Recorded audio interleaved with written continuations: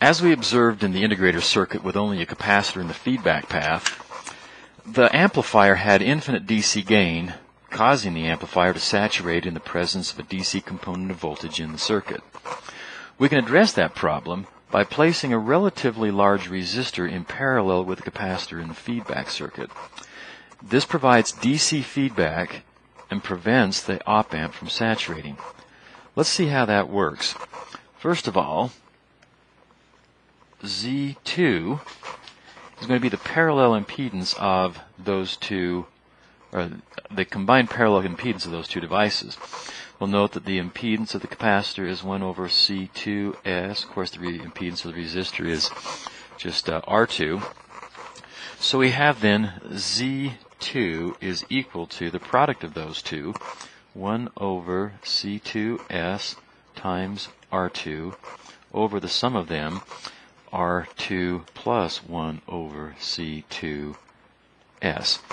Now if we multiply numerator and denominator by C2S, we're able to clear the denominators, and we end up with Z2, the impedance there, is just R2 over R2 C2S plus 1. Now once again, the transfer function T of S is equal to Z2 over Z1. Well, there's Z2. It's actually equal to negative Z2 over Z1. So we have negative Z2 is R2 over R2 C2S plus 1 divided by Z1, which is just R1. Now we can clean this up. When we do so, we will get then that this R1 in the denominator is R1 over R1, so we can invert and multiply it, and we end up with then T of S is equal to negative R2 over R1 times 1 over 1 plus R2 C2S. And in this form, we can recognize that this is of the form of that single time constant circuit, or a low-pass filter. It's of the form, let's write it down here, K over 1 plus S over omega naught, where K is equal to negative R2 over R1, and omega naught is equal to 1 over R2 C2.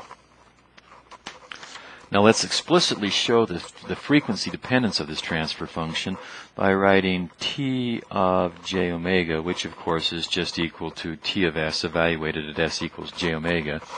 And when we do that, we get then that this is equal to negative R2 over R1 is the K term, divided by 1 plus, let's write it like this. Let's write it as j omega over omega naught, the cutoff frequency, which is 1 over R2 C2. Alrighty, and we're interested in, of course, the magnitude of that frequency response, or that transfer function. And that is going to equal, the magnitude in the numerator is R2 over R1. And the magnitude of the denominator, of course, will be the square root of 1 squared plus omega over 1 over R2 C2 quantity squared. Now let's confirm our suspicions that this is the transfer function of a low-pass filter by looking at the magnitude of the transfer function when omega equals 0. And at omega equals 0, this term here goes to 0, and we're left with simply the magnitude of the transfer function is equal to R2 over R1. Thus, at omega equals 0, the transfer function has a value of R2 over R1. It's this resistor here, the ratio of this resistor to that resistor. That becomes the DC gain term. unlike in the past when we were dealing with only reactive elements and had no amplification, no active elements, the magnitude, the maximum value of the transfer function is no longer just 1, but it's now equal to the DC gain of this amplifier circuit.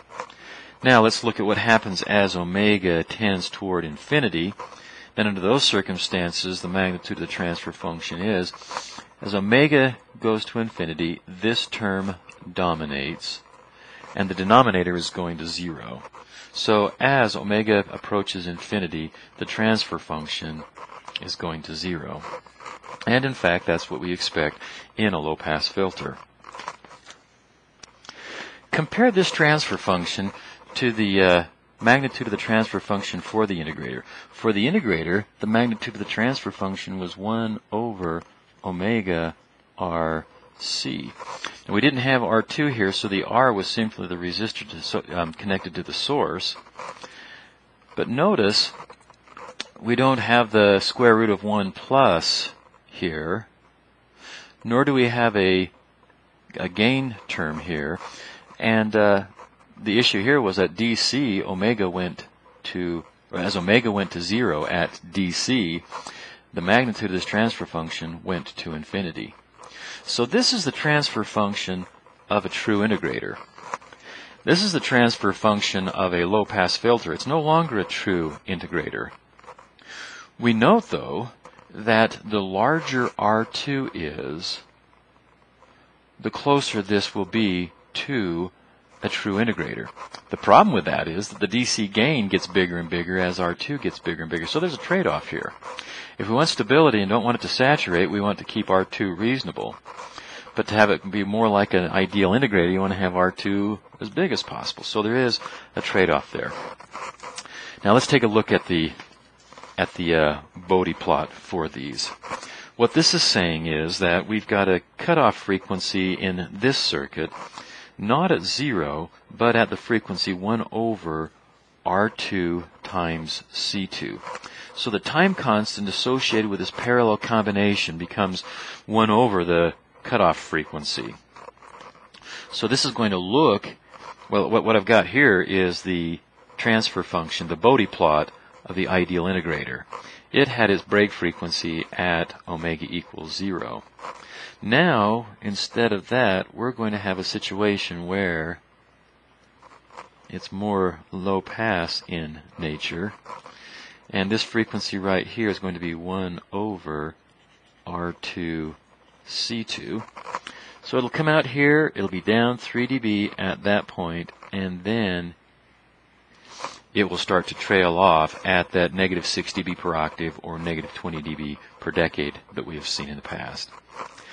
So the point is it still performs a type of integration which is actually a low-pass operation. We've never talked about it in the past, but a low-pass filter is a form of integration. It tends to smooth out the high-frequency components in the input signal.